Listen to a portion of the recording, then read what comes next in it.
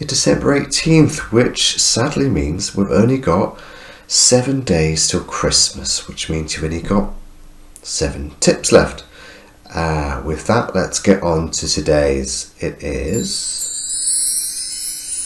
task list. Let's have a look what that is. Right, okie dokie. Now, in Visual Studio, in your code file, you can add little reminders to do things to yourself, well, not only to yourself, but other developers, I suppose. If you add a comment and it starts with to do, and you can actually configure these. It doesn't have to be to do, but by default, one of the keywords is to do. Let's do something, and let's do another to do here, like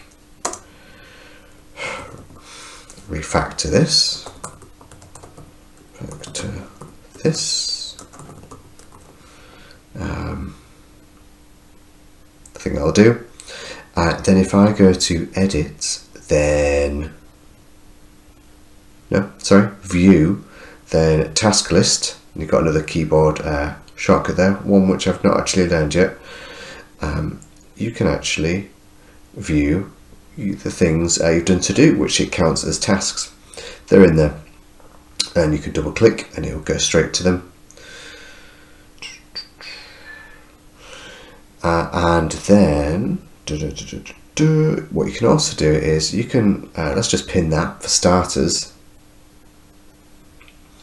You can do Control KH and it actually puts a task list straight into your task list.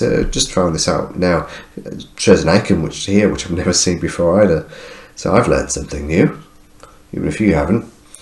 And that's not just for C# files, I should mention. That also works for all sorts of files, including things like styles. So you could add one here and do Control KH, and it will add a task in here as well. And you can go straight to that in future. So that is task list.